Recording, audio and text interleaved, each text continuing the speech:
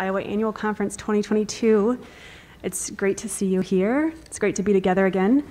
I want to introduce myself. I'm Kayla Cater, supporting Practical Farmers today. This session with Hans and Katie Bishop is to have them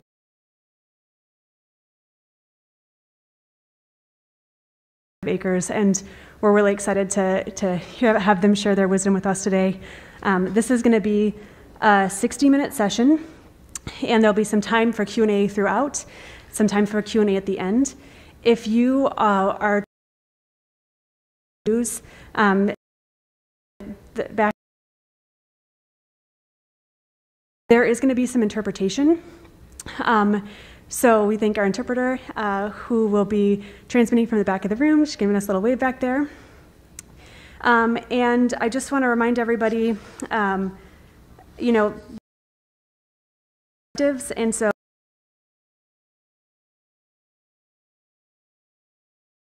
a welcoming space for everyone. I also want to thank everyone for wearing masks. It's been such a strange time, and it's really nice to all be here together, keeping each other safe. So I will remind everyone that are not snacking.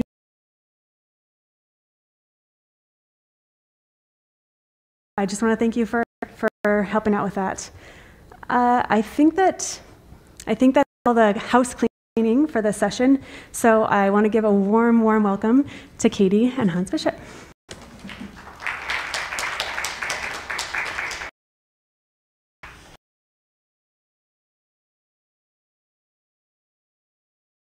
Can you hear me? Good? With through the mask, all's good? Okay, so he's here for when I'm wrong. He can correct me. But I'm going to let him kind of sit down through it. First of all, I just want to say how excited I am to be in a room again.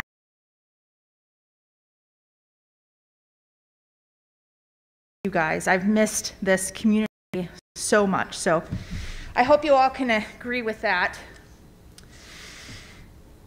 I want to also let you know that what I'm going to talk to you about in terms of where our farm has been and where we're going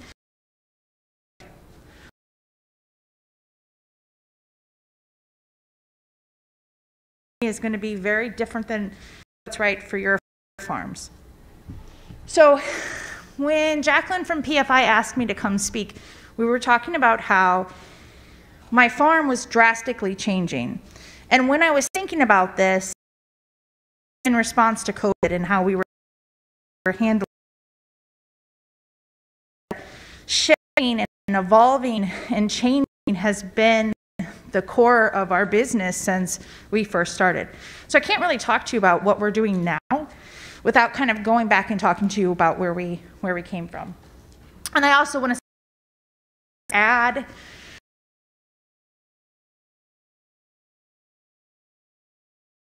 feel free, I want it to be super casual and relaxed. So please don't wait until the end.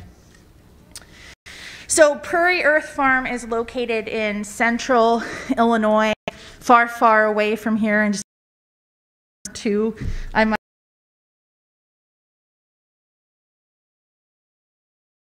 believe since the 70s, right? It was a conventional corn and soybean farm. Hans's dad owned and operated it. So that's Hans over on the left on his little tractor, and that's him and his dad. And just over the creek was 600 acres of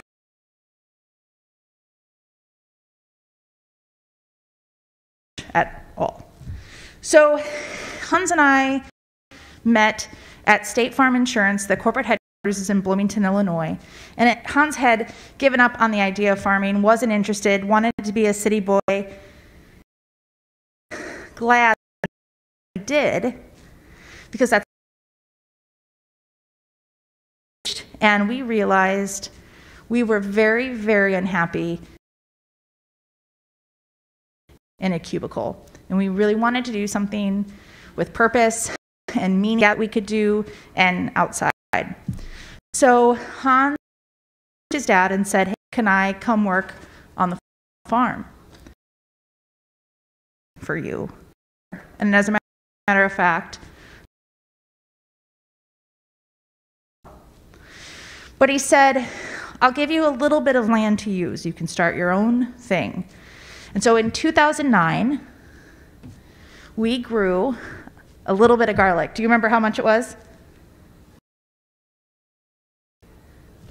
1,000.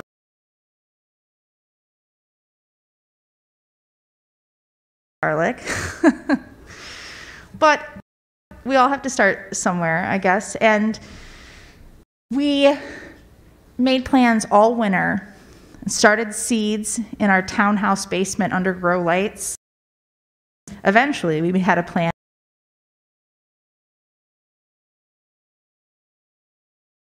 Our community.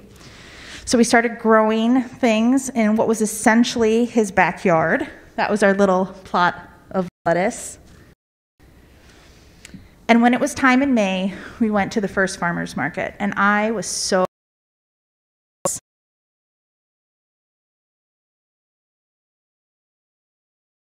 everything being some wild garlic that we found, some perennial herbs in Hans's mom's garden, some very sick transplants that we had extra of. I think we probably made $50, but I was ecstatic. I was so excited. I decided this is what we're going to do. So to do that, we were going to have to quit our job. And to do that, we needed to grow more. Right? So we got a 30-member CSA. We did a bunch of advertising. We were able to secure 30 members. Enough.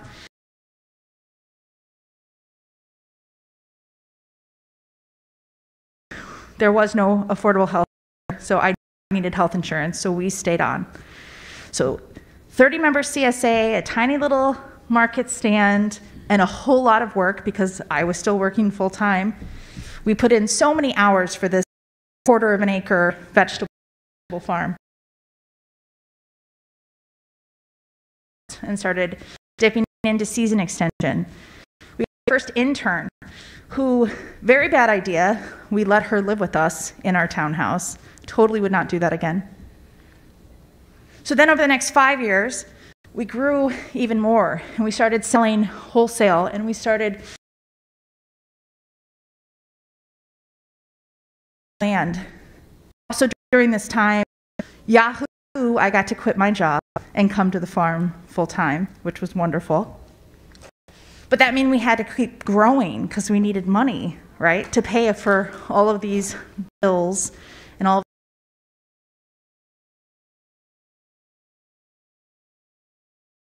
20 acres, 25 acres, not of lettuce, I'm sorry, not of lettuce, of vegetables.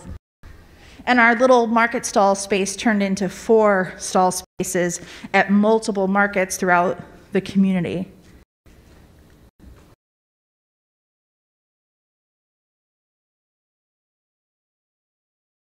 Operation, which was a huge part of our spring revenue. We had garden day events on the farm. We started selling these plants wholesale. And around this time, our CSA retention rate started dropping. I think this was a thing kind of. Did anybody else experience this if you guys have a vegetable farm? Nobody? Were we? Yeah, if there's a nod. I was going to say, please don't let us be the only one. We were spending more money and taking more time to try to retain the members that we had.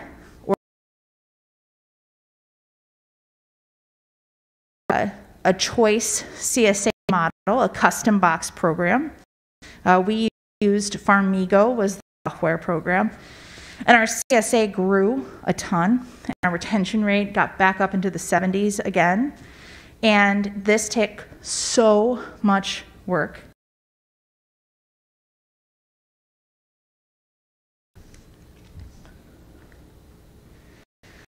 By this time, we were, Hans, help me, how many acres? 20 acres, with no real good infrastructure on the farm except for some hoop houses. Didn't have proper drainage, had no So everything had to be lifted by hand, no walk-in cooler space. So we took out a big loan and we purchased, or we built this facility with very large coolers, and now we could get forklifts and carts and massive amounts of cooler space. So yes.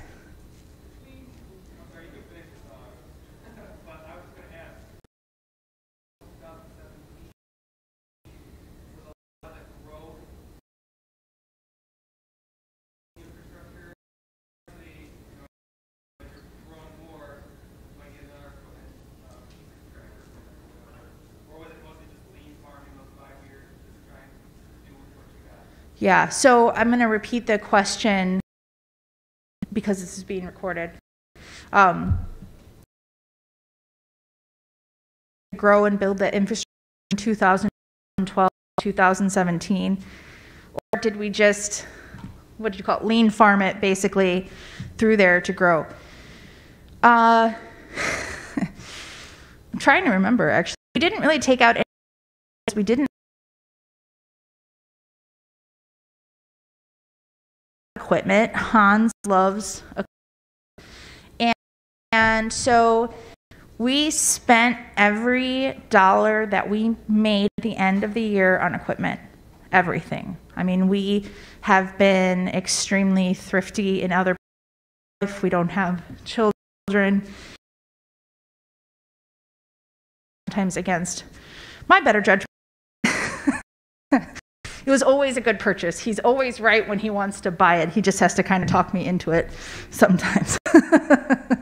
Does that answer your question? Yeah, I think we made some mistakes in terms of infrastructure, shed, or coolers. We're very inefficient with how we would load the market trailer or load wholesale orders. And we are now GAP certified, and I think we could pass a FSMA audit without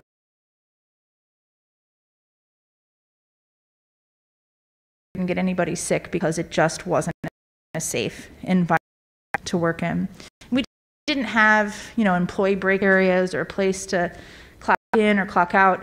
We had those hoop houses, which we utilized as much as we could for spaces like that. I mean, we walked vegetables in a hoop. Is that about right, Hans? Do you think that that's accurate? Okay.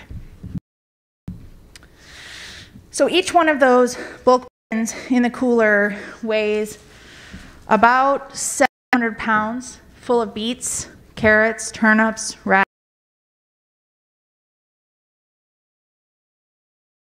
various types of cabbage. And then in other coolers, temp controlled, we have sweet potatoes and various types of potatoes, onions, garlic. So this is our winter production. We started moving to winter production because it was a great niche for us. There all year round. Plus it helped us retain employees around, which was really important to us too.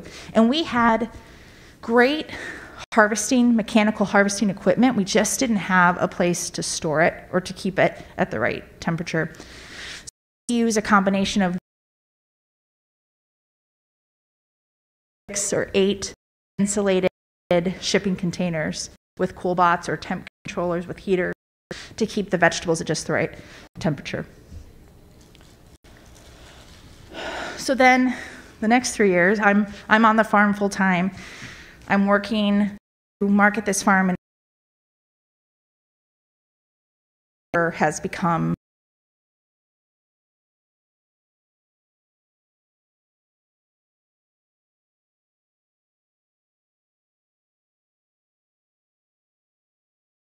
a problem for us, and we're just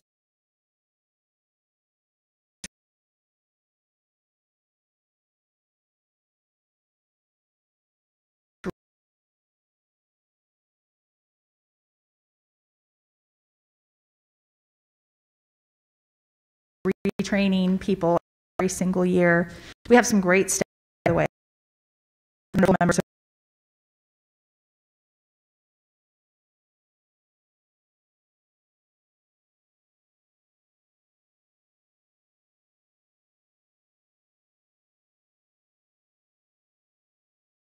money. In response to that, we have to keep growing more and more food. So in 2020, one of our biggest goals, it was actually, I think, 2019, we started selling to Whole Foods.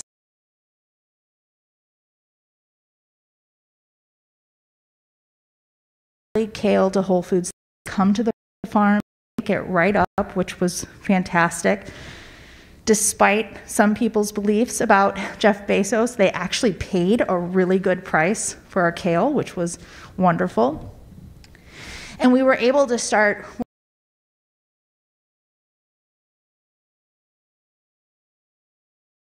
by the bag. We were pallet, which was fantastic, because now we have this concrete Yahoo, right? And then Hans's dad decides to retire. And this was a curveball thrown at us because the vegetables at the time, about 60 of those acres. Everything else is either pasture for animals or organic corn and soybeans or wheat or cover crop, but it's not vegetables and it's not our responsibility. Because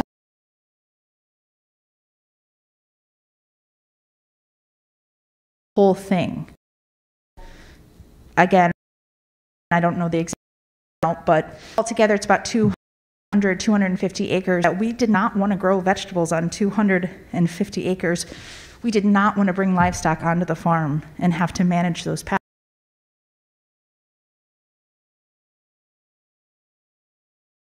Fields for us.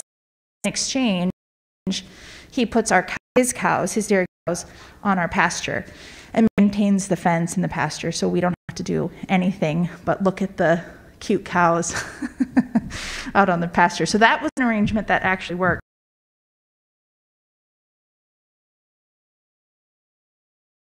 Want to grow any more vegetables. Inevitably, we did grow more vegetables. And in 2020 and 2021, we got up to about 80 acres of vegetables. And then Hans started growing row crops as well.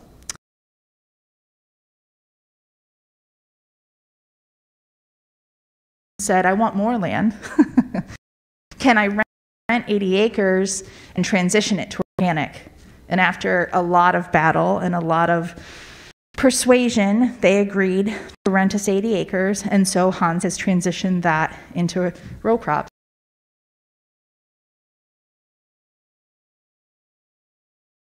And all of these row crops. And then what happens? COVID. And I'm sure people can attest to it turning their lives upside down too, as it did for us. I still actually can remember planting carrots. This is the day when I got an alert on my phone that the governor of Illinois was shutting down all the restaurants in the state. And we were selling a tremendous amount of produce to chefs and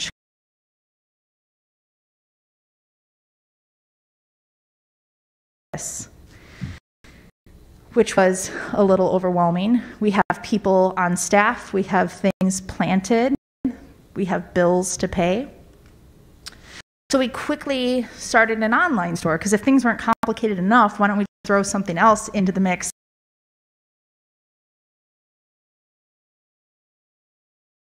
Still had roots in storage. And this was the first pickup. It was an amazing, I'll do it again. It took so much time to pack those. It was not, and at this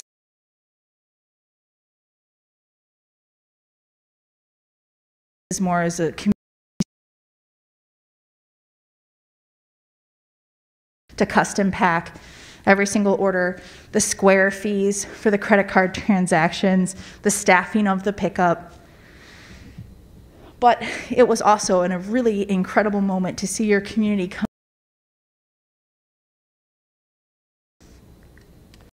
At the same time, make up a third of our revenue. They did. And they typically start at the beginning of May. But we did not have any farmers markets in May and the first 2 weeks of June. And when they did open back up, the rules were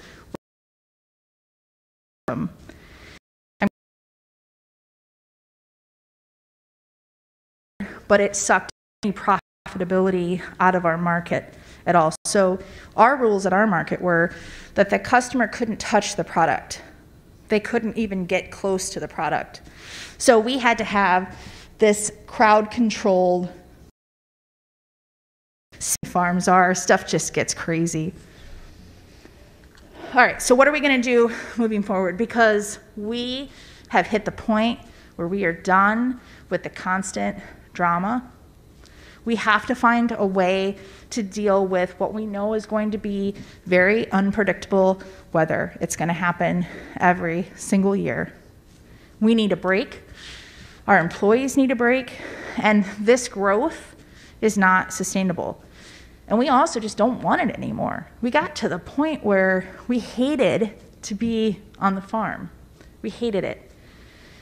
And I think we still kind of do. Like, we need to heal from that. So the first thing that we're gonna do is we're taking 50% of the veg production out. No more, we're not growing that size anymore. We're putting it into grain because we have crop insurance. And it takes way less labor to grow corn and soybeans and wheat than it does 45 different types of vegetables all year round. We are scrapping our CSA. Now keep in mind, we quit doing markets. I didn't mention that, but I couldn't go back. I enjoyed my Saturdays off so much. I couldn't do it.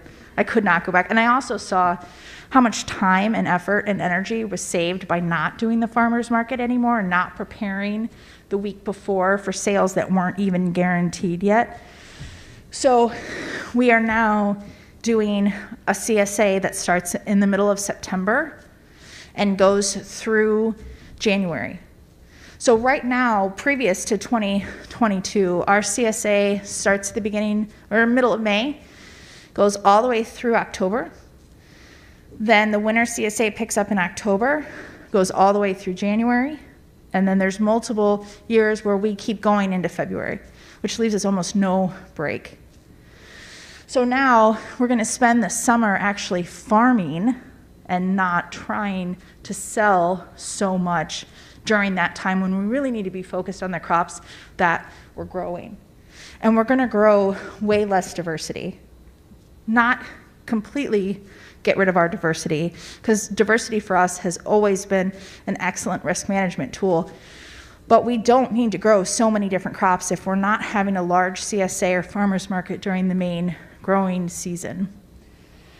And we are, for cash flow and for customer retention, going to continue some form of a CSA, but only for small blocks during the spring and the summer, so that we have breaks between those blocks to get caught up if for some reason we do get flooded again. Or the opposite, it's dry and we have to get all the irrigation set up. Or maybe Hans and I get to go on vacation, which I can't even imagine what that's like in the summer for a farmer, but we're gonna try it. And then all of August, no CSA. Because August is the worst month on a vegetable farm, and we are all hating the CSA by August, so we're just gonna take August off. Our customers are excited about this because they wanna go on vacation too. They're getting to go back to school, things are stressful, they wanna go to the farmer's market, they might even have their own garden. I can't wait to see if this works. I hope that this works, but like I said, I don't know. We're gonna try it though. It also means I don't have to grow any of that stuff ever again. You had a question? How many weeks are you gonna do your CSA? Like a month off? Do you know how many Yeah. total? I haven't completely done the math adding in the winter. Okay. So the question was, how many weeks are we doing the CSA? And the spring is 4 June. Then we'll take a week off for the 4th of July and actually have the energy to stay up and see fireworks. That's my hope. And then we'll start again in July, 4 weeks in July. Take August off, take the first couple of weeks of September off, and then start in on the winter CSA. I mean, I say winter, but they'll still have tomatoes, but it won't be all of the summer crops in September. So we are never growing another watermelon ever and wondering if it's ripe before we pick it, or to teach our employees how to know when it's ripe before we pick it. I don't have to lift those bins of heavy watermelons ever again, and I'm so excited. And we're done growing garlic. We grew garlic for the farmers market and for the CSA because of the amount of crops we could get from garlic. You know, the green garlic, the fresh garlic, the garlic scape, the dried garlic. If we're not doing a CSA or farmers market, we're not selling that very well wholesale. That's not a big demand for us. So we're just not going to grow it anymore. Did you have a question? I love your presentation. And what I'm thinking about is what can we do here in Iowa that adds diversity to the corn and bean complex. And so I'm hearing you with stories, and I totally get what you're saying, you know, the amount of time and labor and so forth. But do you think with the market support and some configuration, somebody growing these kinds of crops, but just it's done, maybe it's at a bigger scale, or what are your thoughts on that? Yes, thank you for saying that. He's asking, are these crops still viable for farmers, basically, right? Is this still a good crops to grow for farmers? Absolutely. Especially garlic. Garlic is such a great crop to grow. It isn't viable for us with how our marketing is set up. It isn't viable for us because we don't like to grow these or we're not good at it, but it absolutely is viable for lots of different sized farms.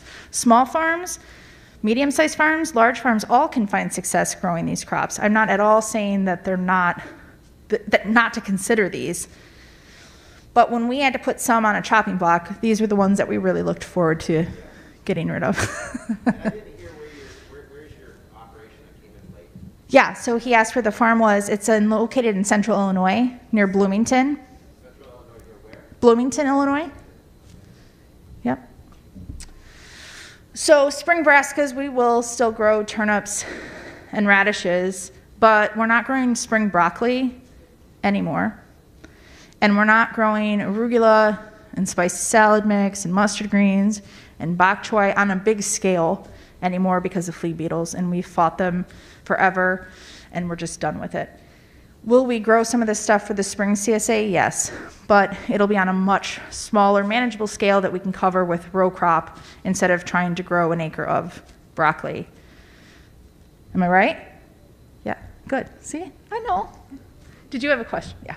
Yeah, can you talk a little bit about your experience with the buyer like Whole Foods? And are you supposed to more of that? And how does the pricing and what they were looking for in terms of product? How does all that conversation go?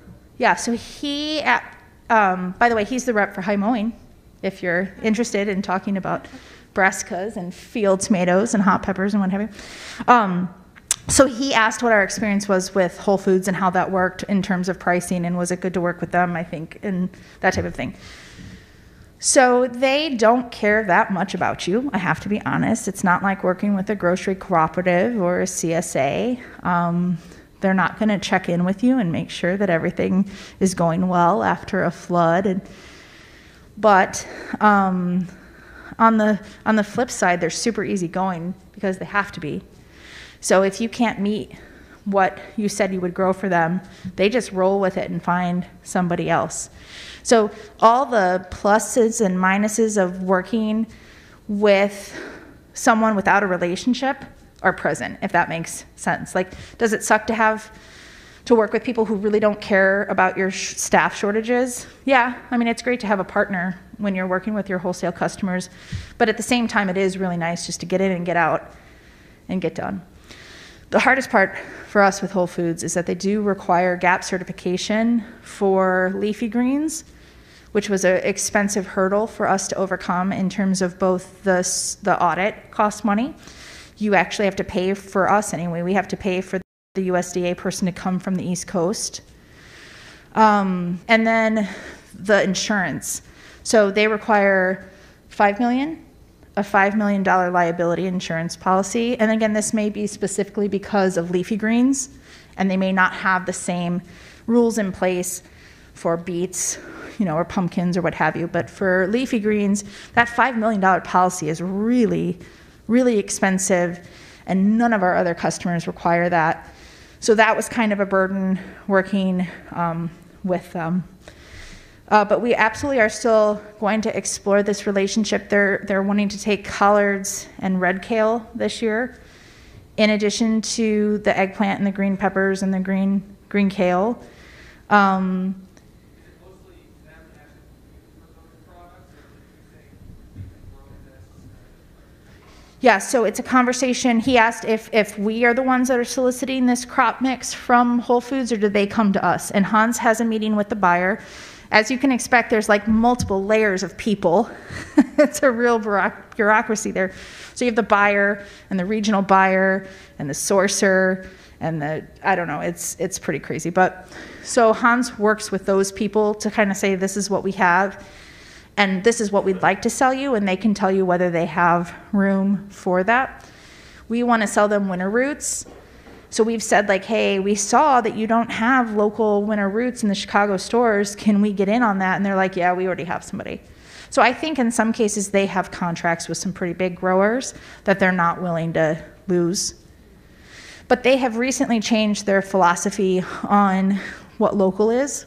So they're really wanting regional and then hyper-local for some of their vegetables, which is wonderful. This is what we've been wanting them to do for a really long time. And as an example, they'll buy kale from farms, and we sell into the Chicago wholesale or the Chicago warehouse for the district. And the Chicago warehouses will take kale from Wisconsin farms, and they'll take kale from Minnesota farms. I'm sure they'd take kale from Iowa farms, right? Michigan farms. But the ones in Chicago have said Chicago needs to have Illinois first, then Wisconsin, then Minnesota, which is great. That's wonderful. That's what we want. Yes, sir. Two questions on that story. One is your identity preserved? Is somebody going into Whole Foods then see it's your farm product? Yes, so he asked if our identity is preserved, and it is because we choose to have it preserved. So we have custom twist ties that have our farm name on them, which is also another requirement if you're going to be selling to them, is because they need to have that PLU code for them to ring it up on the register. So there's a cost involved in getting the plates to make the twist ties that have the PLU on them and what have you. So our identity is preserved in that way. The signage just says organic green kale. Yep. My follow-up question is, you identified, I think, one example, the insurance policy, the $5 million, that's what Whole Foods wants, right? Yes. So what are the things, if you could envision the policymaker thinking about, how do we make it easier for you, for people like you, to do these different things? Insurance might be some kind of insurance support might be one. What are some of the barriers, the financial barriers or policy barriers that you think we ought to pay attention to? Try to That's a great question. those in a way Yeah. to remove the barriers. I would love more people to ask that question to farmers, actually. So what he was asking, if you didn't hear, was what type of financial and policy barriers should we be talking about for farmers to reach these types of markets? I think the financial barriers are kind of what I just said. It's really hard to come up with that type of money up front because it's a risk, especially if it's the first few years that you're growing that product. Especially, and also just this last year, we had such a labor shortage that we had to make some tough choices about going out and picking that kale because we needed to make back the money for the policy, and for the gap audit, because that's an annual thing. So sometimes it felt like such a waste to go out there and pick it when we had so many other things to do, and that wasn't the most profitable crop that we had. But because we had so much put into it, it was really hard to walk away. So I think that's part of it. I think if we could talk about GAP in a way where we can do that in an easier, maybe not GAP, but a step down from GAP for leafy green farmers, because it is also very expensive to go through that GAP process, and the record keeping different than FSMA. So you're really doing like two completely different processes. So I think those are just a couple off of the top of my head.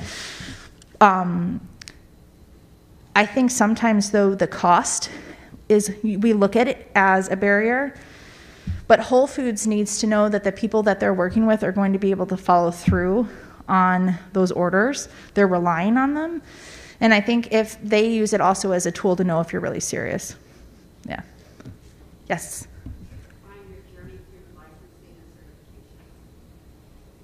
I did not hear the beginning part of that. Oh, yes, absolutely. So she asked what our licensing and certification are, kind of how we've started with that. So the farm was certified organic before Hans and I came to it. I think Hans's dad had some livestock certifications because he was selling eggs and beef direct retail. Gosh, I think that's been it, actually. We are certified under the Real Organic Project and our GAP audit. We haven't had a FSMA audit yet. So if anybody is here from that organization, please don't come. We're not ready for you.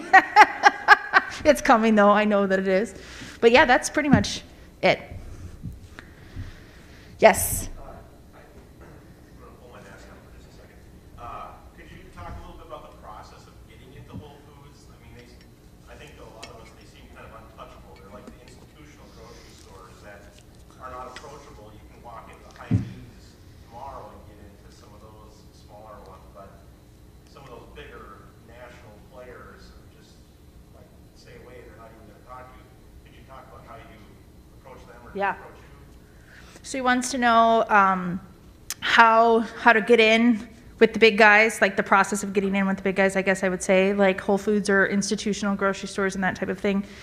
Hans, I can answer this, but you know a lot more because you did it. So would you like to come on? Yeah, come on. Okay.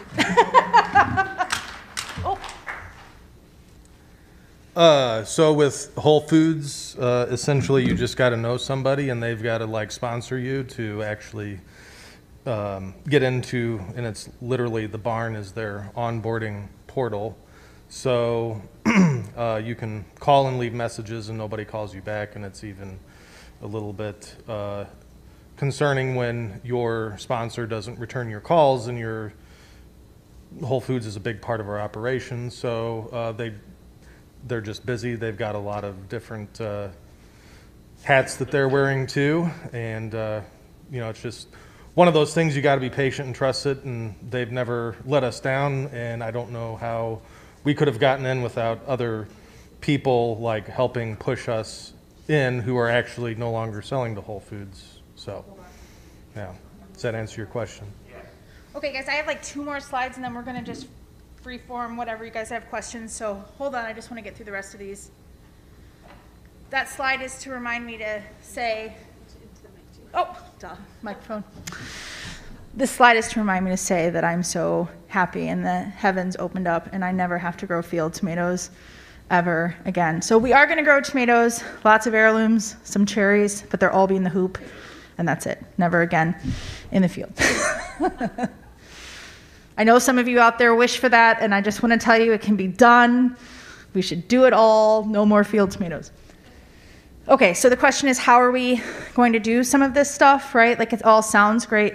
So the first step is to have a really good budget, because we need to know, we are going to be taking a cut in revenue since we're downsizing so much in terms of veg, but the grain hopefully will make up for some of that lost revenue. But we still have employees to pay, and I want the vegetable farm to pay the vegetable employees. I don't want the grain operation to subsidize the vegetable operation. I want them to be 2 separate things. So we have to budget the vegetable operation really carefully right now and over the next couple of years to make sure we're on track. And since we're cutting out so many crops, we need to know the cost of production of the ones that we're keeping. And that's also how I can kind of know which ones to cut, is because I do know how much it costs to produce those crops.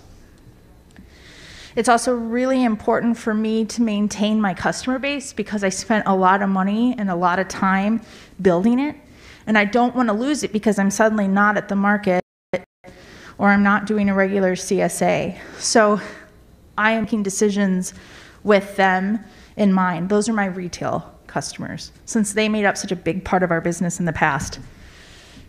And also just to remember that diversity, not just in crops, but in how we sell our product, is very, very important to our farm.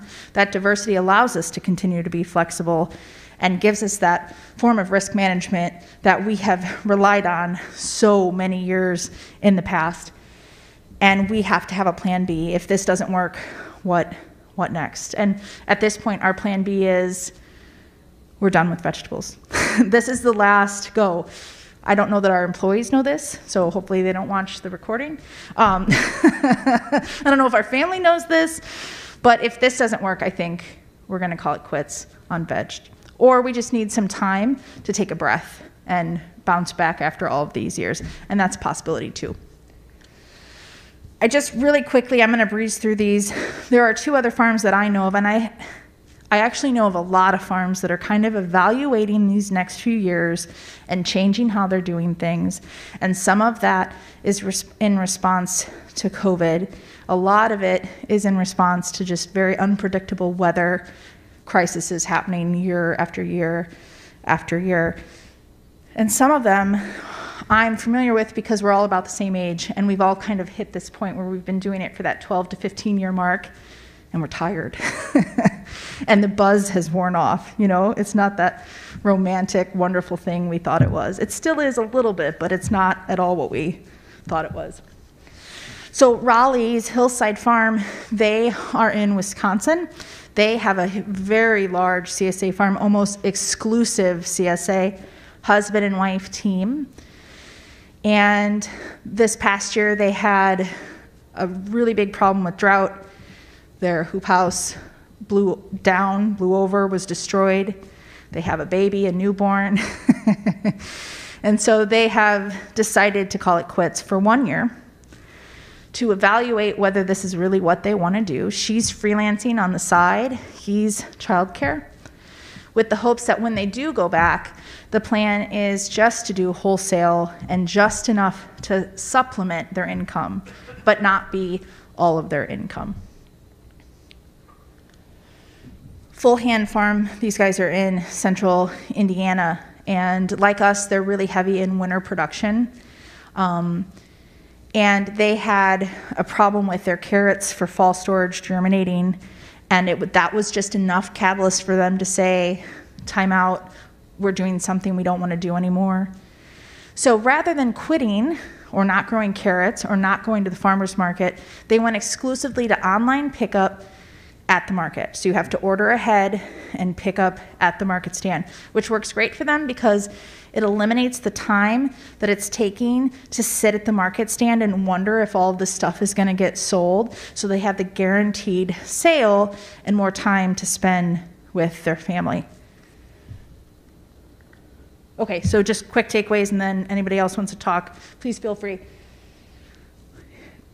For this to work, for I think any farm, you have to stay super flexible in what you're willing to do. And I have never been the type of person that will change quickly. I want to dip my toe in and try not doing, winter markets first and see how it affects our revenue before I say no more markets. I want to try shrinking my CSA down before I say no more ever again, right? Staying flexible, but also these huge changes can sometimes be so chaotic and disastrous, and it's hard to get back if you change your mind. You've got to know your cost of production. I see so many farmers asking how much people charge for things, and the answer is, how much did it cost you to grow it? And you can't make big changes like this if you have no idea what's making you money and what's not. And just, I think for so long, Hans and I were discontent and unhappy, but we were afraid that we would somehow lose our identity as farmers if we gave up. And were we calling it giving up? That's what it felt like. It was a failure. It's not. It's evolution, right? It's growth, it's life. And I'm not afraid to change what Hans and I want moving forward. And knowing your customer now really helps when you're trying to determine what they want later. So when actually want zucchini and summer squash, they're perfectly content. They're tired of it. They don't want any more. Sorry, High Mowing, we don't want your zucchini and your summer squash. So really knowing what your customers want, that way you can kind of see how they complement what you want to. But most importantly, you have to know why you're doing this. And that's the biggest takeaway from Hans and I, is that we lost our why. Every reason that we wanted to farm, we were no longer finding anymore. We were doing this to pay our bills. And if that's the only reason to work 65, 70 hours a day, then we're totally in the wrong industry, right? So we had to reestablish and figure out why we were doing this. That's it. So thank you guys so much. It was such a pleasure to be here. You can't see, but I'm smiling really big behind my mask. Yes. Yes. Well, first, I just want to say thank you so much for sharing your story. I find it really inspiring to see the way that you have grown your business so much over the years and how much you've been able to innovate and do all the hard, big changes. But I just want to say, like, I really, really appreciate the part of your story about taking a step back from things and being willing to let things go and valuing the quality of life that you have. And I think it's a story that we're going to be hearing a lot more, and I think it's really brave. And I hope so. yeah, thank you for that. Yeah. I have a technical question too. Could you share more about the cost of production and how, like, what are some tips or what's your process in figuring that out? Yeah. So, thank you. I'm tired of that podium. So we have harvest and post-harvest sheets that we use that are kind of like directives for when we're going out into the field to pack or to wash. And there's columns there for recording time, which is usually for us one of our biggest costs. That's hard to track.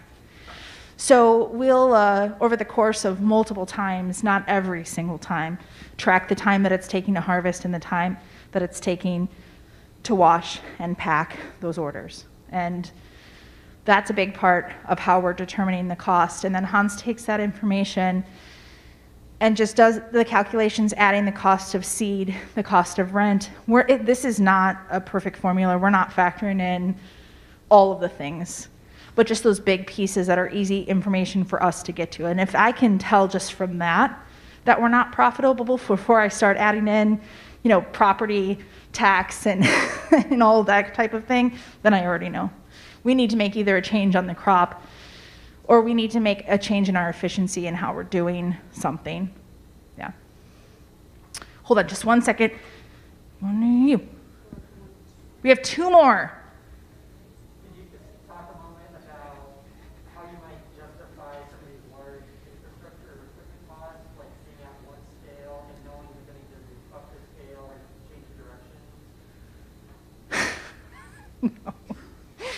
He asked, how do we justify when these costs, these infrastructure costs, when we're shifting our size of our farm? Is that basically it? I only laugh because I don't think that we do. He really likes to buy farm stuff. I don't know how many other farm partners have a partner on their farm that likes to buy farm stuff, so we don't always justify it until after the fact. The building was an easy one. From a labor retention standpoint, there was no way we were going to be able to retain people who had to lift, and it was not safe anymore to be lifting 70 or 80 pounds of root vegetables at a time and stepping them up into a cooler, and we could never expand into another wholesale bracket size without professional cooling, which was the other big part to that too. Yeah. You mentioned, I think, FarmGo as your initial software investment, but what took you through the That's a good question. So for CSA software, she asked, what did we start with and what are we using today? We started with a spreadsheet, an Excel spreadsheet.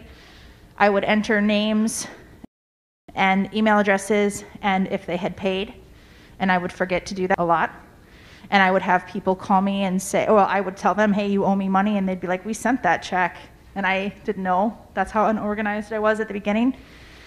So then we went to Farmigo specifically for the choice feature, for their store feature, but also because I needed a way to organize, and I didn't really like Small Farm Central very much. So we're still with Farmigo. There is, if you're interested, Farmigo, yep.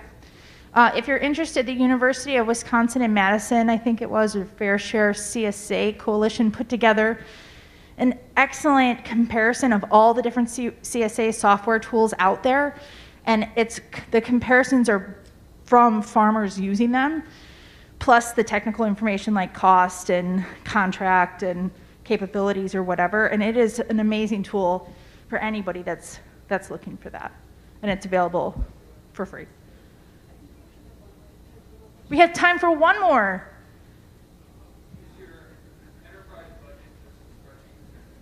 Our enterprise budget is a spreadsheet. Yep. Yep. So at some point I realized I'm really bad at that stuff. So we have a bookkeeper and an accountant that helps me with